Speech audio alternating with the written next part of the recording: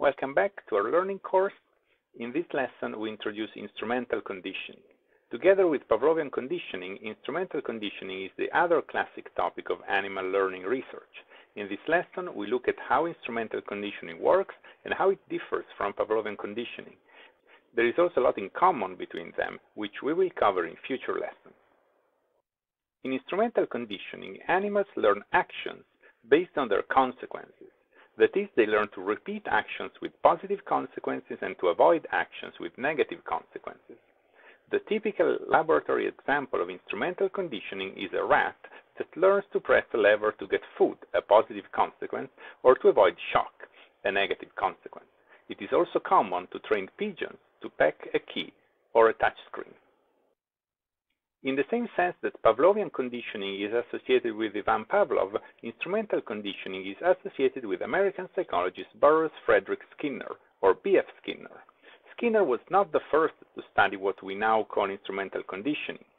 Edward Thorndike, for example, had studied how animals learn new behaviors before Skinner. Skinner, however, has been the most influential researcher in the field.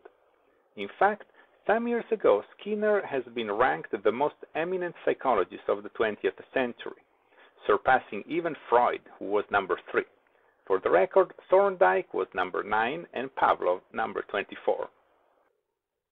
Let's see how we can train a rat to perform a simple action like pressing a lever. This involves a few steps, and the whole technique is called shaping because it allows us to shape the animal's behavior. Shaping is one of the most important techniques in animal training. Here we see a rat in a training apparatus. This is essentially a box with a few things that the rat can do, a few stimuli that can be shown to the rat, and some electronics to automate its operation and the recording of behavior. This particular box has 2 levers that the rat can press, a speaker that can play sounds, a feeder to deliver food, and a metal grid floor that can be used to shock the rat's feet. As an aside, experimental psychologists do not enjoy shocking animals, keeping them hungry or doing anything unpleasant. These are necessary evils so that we can learn about learning, which can help both animals and people. The box also registers automatically when the rat presses the lever or enters the food magazine. The idea that a learning experiment could be fully automated using technology is one of Skinner's contributions, and nowadays most people use the term Skinner box. During experiments, the Skinner boxes are kept in soundproof cabinets so that the animal is not distracted by what goes on outside the box. Let's see now how we can train the rat. We see that the rat is quite active in the box. This is because it is hungry. We cannot tell the rat, "Look, you can press the lever and food will come out." And this is the problem that shaping solves for us. It is a way to communicate with the animal, if you wish.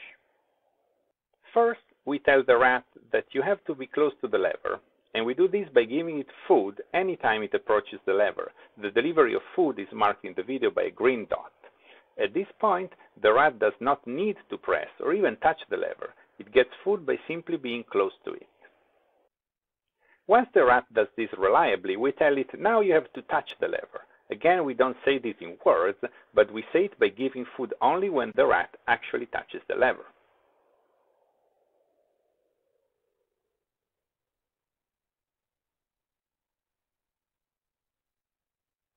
The final step is to reward with food only when the rat puts enough weight on the lever to actually depress it. Once it does this a few times, the training is complete. We have trained the rat to press the lever for food. Let's reflect a bit on what we have seen and ask ourselves why shaping works. In a nutshell, shaping works because animals are constantly trying out new things. We could not train a rat that just sits still all the time. This rat would never even get close to the lever. More generally, we cannot reward or punish behavior that never happens. We can only train behaviors that are within reach of the animal. Training must proceed in appropriately small steps. If we follow these guidelines, we can train almost anything that the animal can do.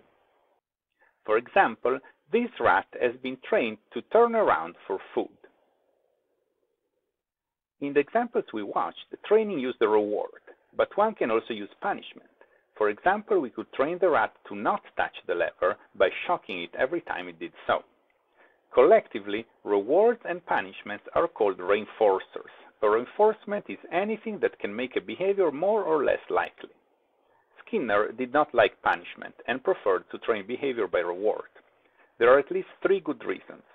First, it's nicer for the animal. Second, punishment conveys less information to the animal. When we punish the animal, we are telling it what not to do, but we are not saying much about what it should do. When we use a reward, the animal can just repeat what it just did to earn more rewards. Lastly, punishment often makes animals afraid to explore their environment, so it's hard for them to stumble on the behavior we want to train. For shaping to work, it is important that the reward is appropriate to the behavior we want to train. For example, Shuttleworth offered sunflower seeds to hamsters when they performed either 2 behaviors: rearing, which means standing up, or washing their face. Washing is a natural behavior in hamsters, like in many animals. They don't use soap and water, of course, but they lick their paws and scrub their face with them. The results of the experiment are in this graph. As we can see, rearing increased a lot when it was reinforced with sunflower seeds, while washing did not increase at all. So washing cannot be reinforced with sunflower seeds. It turns out it's hard to reinforce washing at all, although you can reduce it somewhat by punishing it.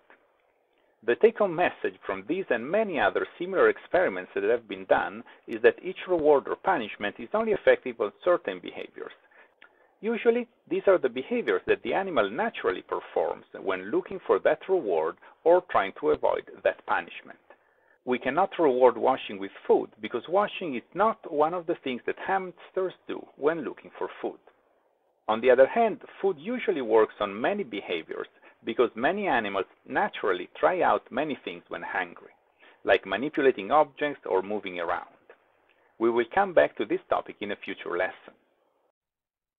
Let's say something about the role of stimuli in instrumental conditioning now. In Pavlovian conditioning, we know that animals learn to react to the conditioned stimulus, the CS, with a response, the CR, and that this depends on the CS having been paired with the unconditioned stimulus, the US. So far, we have not said anything about how stimuli enter instrumental conditioning. Rather, we are focused on how an action is learned. Here, I just want to observe that the appropriate action depends on the situation. For example, we all learn that you can eat yellow bananas, but that green ones are not so great. We are using a stimulus, the color of the banana, to decide whether to eat or not. Animals can use stimuli in a similar way, to understand, so to speak, in which situation they are, and therefore what is appropriate to do. For example, it is easy to train a rat to press a lever when a light is on, but not when the same light is off. If we introduce this rule into our instrumental conditioning experiment, the rat will learn quickly that it is useless to press when the light is off. We will go into more detail in future lessons, but for now we should keep in mind that animals can learn different actions depending on what stimuli they are perceiving. This means that there are 3 things that are important in instrumental conditioning: what stimuli are there, what actions the animal can do, and what are the outcomes of these actions. Now that we have seen a bit of how instrumental conditioning works, let's compare it to Pavlovian conditioning. In Pavlovian conditioning, the CS-US relationship is arranged completely by us. In other words, what happens is beyond the animal's control. The animal just reacts by learning whatever behavior it thinks is appropriate. We cannot change the behavior that the animal learns. We cannot train a dog to sit by Pavlovian conditioning. If we use a food US, the dog will salivate, get excited, wag its tail, and so on when it perceives the CS, but it will not learn any behavior that it does not spontaneously do when waiting for food. In instrumental conditioning, on the other hand, we arrange a relationship between a behavior and a reinforcer. The animal can try out different behaviors, but only the one that we have chosen is reinforced. Even if there are some limitations, as seen in the previous slide, we are free to pick up pretty much any behavior. In future lessons, we will see that Pavlovian and instrumental learning have also many things in common. Exactly how they are related is one of the big open questions in animal learning. We will talk about it in a future lesson once we have learned some more about learning. This lesson is over. Here are some suggestions of what to study next. Happy learning to everyone!